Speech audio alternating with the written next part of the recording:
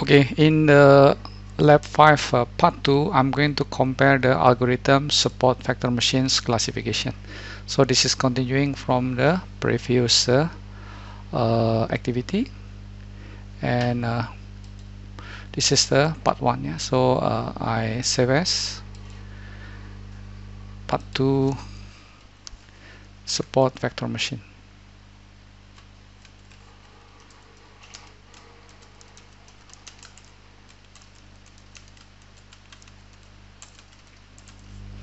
Okay, so what I'm going to do is to copy again this, and then after that I will remove this and then change with the support vector machine.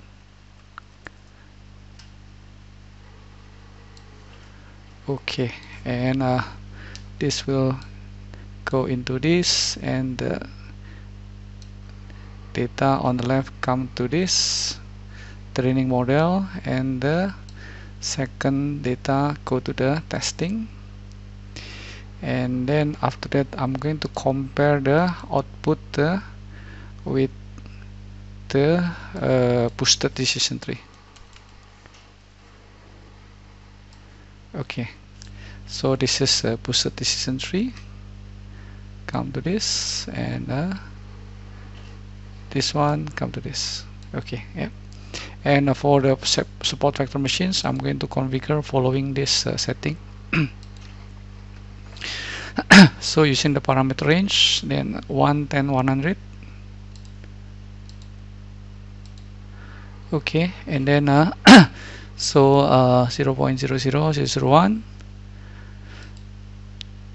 Okay, so the 30 is not included. Yeah, 30 is not included.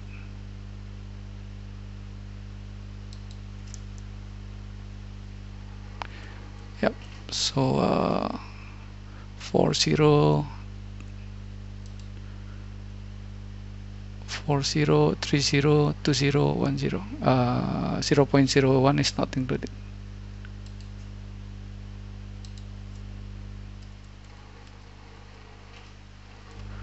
Okay, then uncheck 1 2 3 check.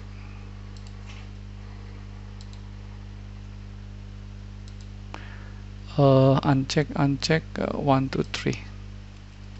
This one is normalized. We uncheck. Okay, unit sphere also uncheck. A low unknown is a check. Okay, so that's the setting. Let me just verify again. Yep. Okay, after that we're going to compare again.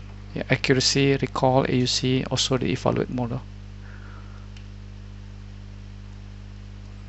So the results should not be better than boosted decision tree. Anyway, let me save and then run.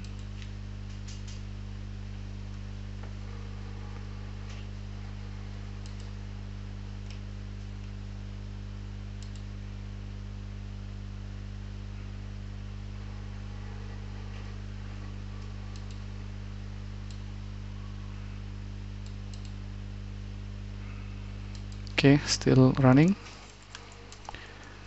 Just wait a while. Done already. Yeah, so let's open.